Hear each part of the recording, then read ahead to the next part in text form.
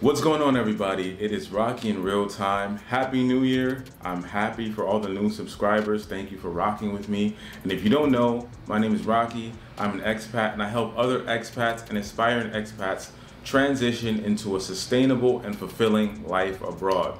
So stick with me. I've got a lot of good content coming up this year and in this video. So one of the questions I get a lot on this channel from this one video here is, how do I hide my internet location from my employer? Or better yet, how have I been doing this for the last 3 years? Well, I'm going to tell you about a site-to-site VPN. A site-to-site VPN uses port forwarding to be able to have access to your home IP address given to you by your ISP provider. So that way you can actually look like you're working from home, when in fact you're probably Chile or somewhere in South Africa or somewhere in Italy. Wherever your mind or your heart or your body wants to take you, you can go and still be able to keep up with work and do work on the go with your own ISP provided IP address. And this is way better than using a software VPN like NordVPN or CyberGhost or all the others. And I'm going to tell you why in a second. But first, I need to tell you what you need to have, because I didn't really explain this too much in the last video, but there are some prerequisites that you need to have for this. So I'm going to explain that a little bit now. Now, the first thing I'm going to recommend that you have is very fast internet speed. On a stateside, Canada, Europe, wherever you are, you're going to need fast internet. And that's crucial because you're sending network packets back and forth through these routers, and there's going to be a tad bit of latency. So you need to account for that by having fast speed to begin with, so the latency doesn't really affect you too much while you're on your Zoom calls, your Teams meetings, while you're streaming video, and doing anything else that you need for work and otherwise abroad. Now, the speed I recommend is to have at least 30 megabits per second of upload speed and 150 to 200 plus megabits per second of download speed. That is the absolute bare minimum that I recommend so that you can work and stream and do anything else that you need successfully while you're abroad. Now, the next thing you're obviously going to need is the router themselves. Now you can get a router like this one, which is the AC1300. You can also get the MT3000 or the AXT1800, and they all pretty much kind of just look like this. I'll put the links in the description in Amazon. Well, they have these LAN ports and WAN ports, as well as a USB-C power port and a USB 3.0 power port. I think the MT3000, sorry, has a WAN 2.5, I think, and then the LAN, so it doesn't have the 3 ports at the back, it has just 2. And then it has a thinner strip light in the front, but all of them have these 2 antennas. So you need a travel router like this one that you'll take with you abroad. And the good thing about these are that they're very, very compact. They fit in your pocket, your purse, your backpack, whatever. They're very, very slim in terms of their silhouette. Well, they're shorter than iPhones. So I'll put a video here juxtaposed to iPhones. They're really, really they're shorter than iPhones. They're a little bit thicker. You maybe stack 2 of them together. These are about like 3 or 4 centimeters in thickness here. But like I said, they still fit very easily in your pocket, your purse, your backpack. I'd also recommend that you get a travel carry case from GL.iNet. And these can fit the routers themselves, as well as your wires that come with it, and anything else that you want to put in it. I'll demonstrate you real quickly. You can secure your router in there like that and close it, and this is very good because it actually protects your router while you're on the go, which why wouldn't you want to, because this baby is going to allow you to work from anywhere. So you got to protect your equipment, right? And it's also, I think it's waterproof as well. So I'll link this in the description as well. So you get your router, and then this is what you're going to need to connect at your house. This is the GL.AX 1800 Flint. Now get the Flint 1. I think this is about $100 on Amazon right now. Not the Flint 2. The Flint 2 is a little overkill. You can get the Flint and be fine. there's no real need for you to get the Flint 2. I mean, that's for like hardcore networking geeks and whatnot. But for this, you would just need the Flint. And the Flint you connect at your house to your Spectrum, Verizon, Xfinity, whatever ISP provider you're with. You connect this to that router. Now at the back, it has a power, that power 12 volt plug there. It has the WAN port, which is highlighted in blue, and then 4 LAN ports. Then it has a USB 3.0 on the side. Let that zoom a little bit. It has a USB 3.0 on the side, and then it also has the reset button here. So yeah, all in all, and also you can fold it up and like mount it against the wall, like flat. I'm gonna show you with the video. You can do that because a lot of you have these like little closets. I've noticed as I was setting these up, you guys have these closets that have these like your Wi-Fi equipment, like your internet service provider or your apartment complexes, like put all that stuff in like a little closet, and there isn't a lot of space to have other extra cords and things. So the good thing about this is that there are 2 little holes at the back that allow you to mount this on a wall, so you can push the antennas straight up and just mount it on a wall like the video I just attached.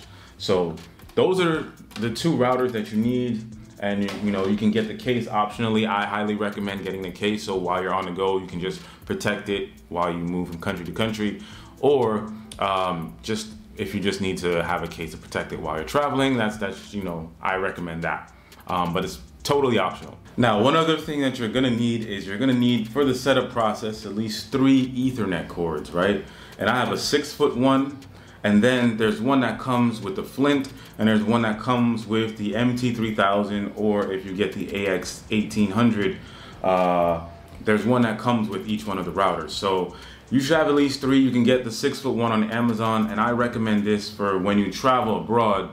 You have somewhere to connect the router that your Airbnb host or your condo has if it's in a hard to reach place. Like if it's high above your head and the outlet, the nearest outlet is like a couple feet away. The routers themselves, they come with these like 2-foot ones, which like, I mean, they're not gonna help you much in that situation. Just because I have run into this situation myself while traveling and working on the go with my travel router, I would recommend a 6 to 8 foot Cat6 flat Ethernet cord. Now this, I don't want to unravel it because it's going to be messy, but as you can see, it's a flatter one.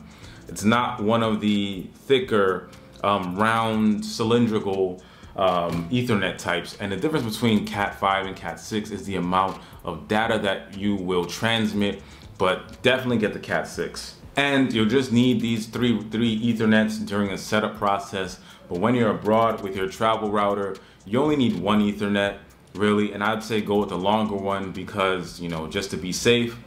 So, you know, you account for the situation where your router of the Airbnb or the condo that you're staying in is in a hard to reach place. So the next thing you need is not really something you can buy, it's just something that's, you know, vital to have in this process, is a trusted friend, family member, or just your own spot where you can plug the Flint, this AX 1800 in at the ISP provider's router.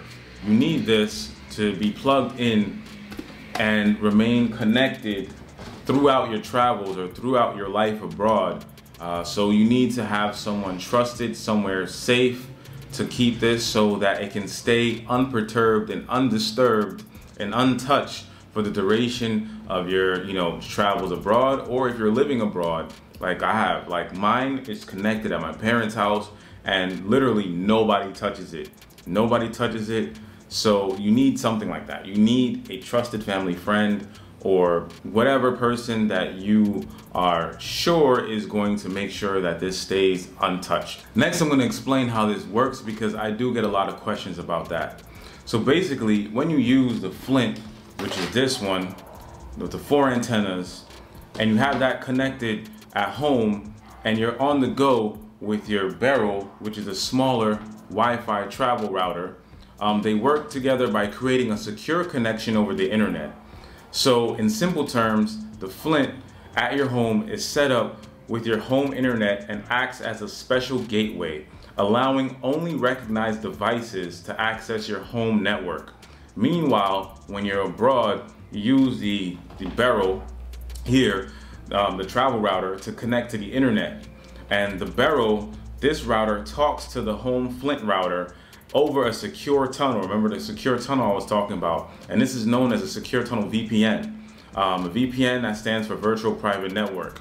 And this secure tunnel makes it seem as if you're accessing the internet from your home. Now, this keeps your online activity private, and it gives you access to things that are only available through your home network. And the thing in this case that I'm talking about is your home IP address. So this connection that's created between these two routers while you're abroad, like this travel router and the Flint, this makes it seem as if you're accessing your home network from your home, and gives you access to things in your home network, mainly your IP address, while you're abroad. So basically, your Beryl connects to your Flint, traveling through the internet via secured VPN tunnel, and the Flint shares your residential IP address with the Beryl on the go. So that's how it works. Now, I did say I was going to talk about why I only recommend this type of connection while you're working abroad, whether it's for a short time or maybe you've moved abroad like I have. I recommend this whole site-to-site VPN connection that is, working via port forwarding, because what companies see is going to tip you off to, or tip them off to what you're using. So basically, let me explain. If you're using like NordVPN, or if you're using something like CyberGhost, which both of those I've actually used in the past, those are good VPN options if it's just for personal use. But if you're using it for work and trying to work abroad, you might get spotted. And here's why. If you go into your web browser and you type in "what's my IP address" on your home router while you're at home in the States or Canada or Europe or wherever, if you type that into your browser, you're gonna see a bunch of information that's associated with the connection and the packets that are coming through to that website that they can see. And one of those things in particular that will tip a company off is that little section, and I'll put it here on the screen, that says ISP provider. Now, ISP provider is going to be your Verizon, your Spectrum, your Xfinity, your Optimum, your Quantum, or whatever network ISP provider you're using, and that should show up in that section. But if you're using a software VPN like NordVPN or CyberGhost, which are like my two favorites, so that's why I keep on mentioning them. Well, when I did use VPNs, those were my two favorites. Those will actually show VPN server like it does here instead of your actual ISP provider. But if you're using a site-to-site VPN with these routers that I'm describing, you will have that little section, that ISP provider section, show your IP, your internet service provider that you're using, which is your Verizon, your Optimum, your Quantum, or whatever ISP provider you're using back in the States or Canada, like Bell or something like that. That's what's gonna appear there. And that's what's gonna make it look like to your companies that you're working from home instead of Bali or Australia, or wherever you decide to go. Now, there's a few ways that you can connect while you're abroad. You can use Ethernet, which I recommend because that maintains the fastest connection. You can use Wi-Fi repeater, so you go into the admin page of your travel router and you use the Wi-Fi repeater option. You can use tethering through a phone or some other device, or you can use a hotspot. Now, if you wanted to take your own hotspot with you, I do recommend this one device, which is a device, a hotspot. It's like a go anywhere companion that's available and able to work in 130 countries with 4G LTE speeds, and it's called the Solis.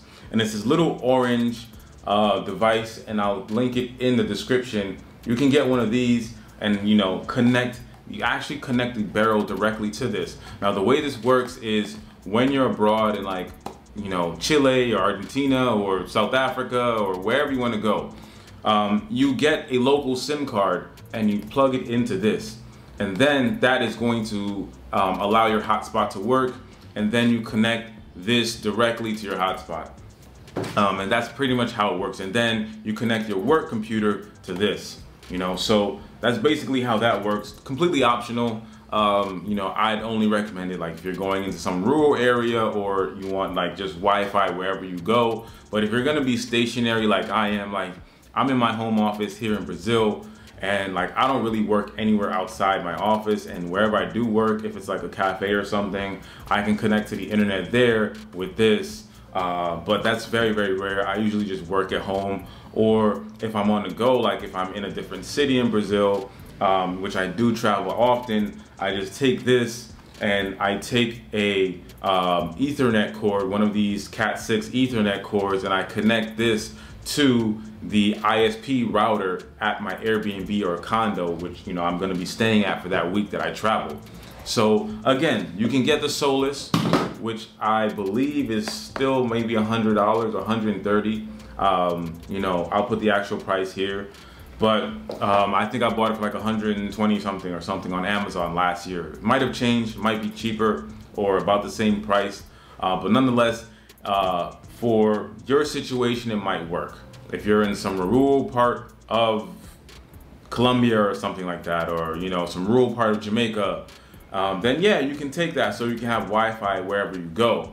But for me, I'm in just one place. I'm in a condo and I have an ISP router here, so I can just connect directly to it, and that's the fastest connection. So yeah. Anyway, if you're interested in setting up these travel routers, this travel router and this Flint, so that you can go and work wherever you want, because you're 100% remote, right? Why do I have to stay at home if I'm 100% remote? Yeah, just schedule a consultation with me. Reach out to me on my website, RTy&x I'm gonna have the link in the description, and also here I'm gonna show you where you can reach out to me and schedule a consultation, or send me an email at rocky@RIRTmedia.com, and I'll work with you to set these up so you can be on the go. And one good thing about this is that once you set it up once, you're never going to have to worry about it again. Literally, I have an MT1300 because I have two of these devices. This is not even my main one. My main one is sitting in the corner over there, and that's the one I maintain and keep in my office. This is the one that I take with me on travel because I love these devices so much.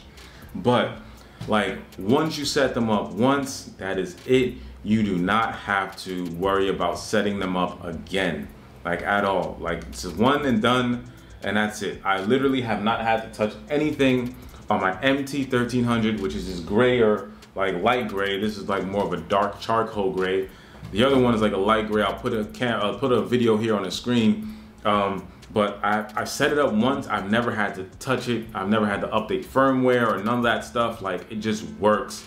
And at one point, I was working 2 remote jobs here in Brazil. Well, not here in Brazil, but you know, 2 remote jobs from the United States and working here in Brazil. And they were connected to that device, and it worked like a charm perfectly. So like I said, if you need help setting this up, I'm available to set this up. Hit me up on my website, send me a message, and I'll get back to you, and we'll find a time where we can both work to set this up. All right? So that's all for this video. Thank you for tuning in. Thank you for watching, and thank you for those who have subscribed. I have a lot of great content that I have prepared for this year, and I really want to knock it out the park this year. Like, I really want to provide you with a lot of value on my channel this year, as a thanks for subscribing, as a thanks for rocking with me. A lot of you guys that I see in the comments and the description have been with me since day one, and I really appreciate that as my channel starts to grow. Anyway, thanks, take care.